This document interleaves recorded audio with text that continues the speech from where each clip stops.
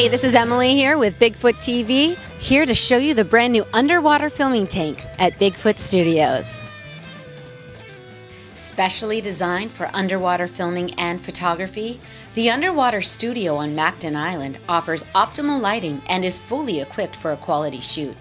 Its 4 viewing windows allow photographers and directors to shoot from various angles to create the effect of both deep and shallow water. Marine Boy, a Korean feature film about drug trafficking on the open seas, recently christened Bigfoot's shooting tank as the first movie ever filmed in there.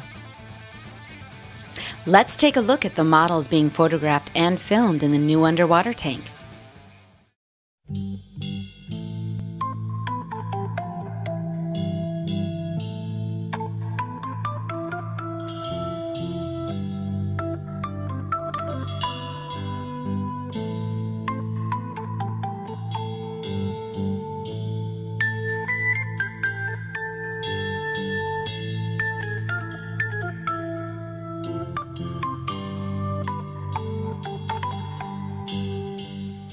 Hi everyone, I'm here with Peter Bergstrom, one of the dive instructors here at Bigfoot Studios. So Peter, tell me about this pool. Why is it so special?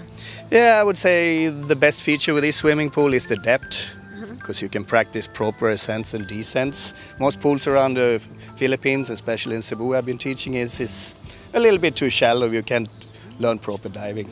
Tell me, how big is this pool? This pool is 16 by 8 by 5 meters deep, and it contains 640 tons of water, so it's a lot of pressure on it. That is quite a big pool. Why is it nice for new divers or models that are using the pool? First of all, we have a platform where they can practice in shallow depth before they get relaxed, and I think the most attractive part is the windows. They can look out and really distract them and feel more comfortable. And in the windows you can also film and take pictures. Exactly, the buddy can take picture of the parents or whoever will be there. Awesome, well thank you so much, Peter.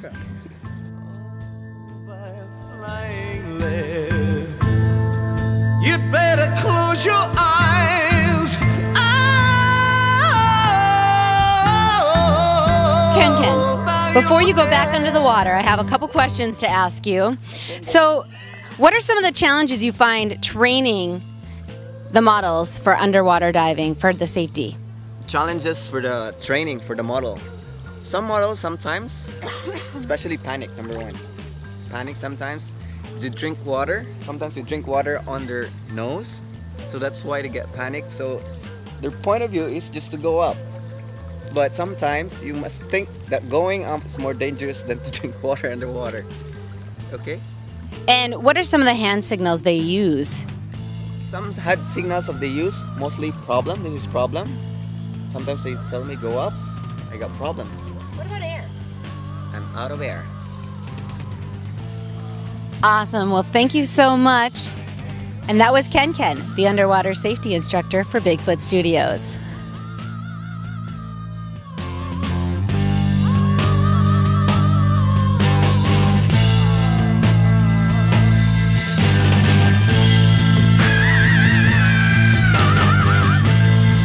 I'm here with 2 of the models, Amy and Tina. So tell me, girls, how does it feel being under the water? It's pretty cool, actually.